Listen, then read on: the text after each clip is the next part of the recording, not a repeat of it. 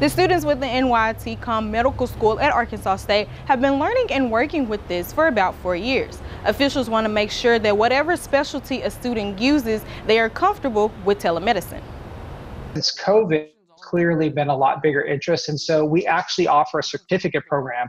So as students go through their first and second year and into the third and fourth year, they have an opportunity to not only learn telemedicine but also get a certificate, so it shows that they have a greater experience. This pandemic has brought telemedicine to the forefront as doctors work to interact with patients without infecting themselves or anyone else. The students are being taught through lectures and labs, telemedicine education, rules and regulations, billing and coding, as well as making patients feel engaged. Trying to focus the students on having good eye contact with the camera so that they have good engagement with the patient, so the patient feels connected. So there's certain things that we have to, because of technology, that we teach the students in that process.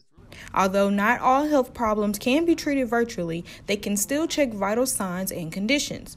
This can also reduce the amount of PPE needed by healthcare providers. I don't want them to feel that just because they're in a particular specialty that they can't have telemedicine part of their practice.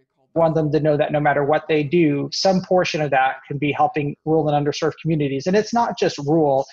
A lot of urban deserts and a lot of people in urban areas that don't have access to healthcare services. And so we want to make sure no matter what that we can use technology to provide healthcare to them. Now, Dr. Summers says he hopes the state and the government continues to make telemedicine a part of the practice for the future. For Northeast Arkansas News, I'm Sydney Thompson in Jonesboro.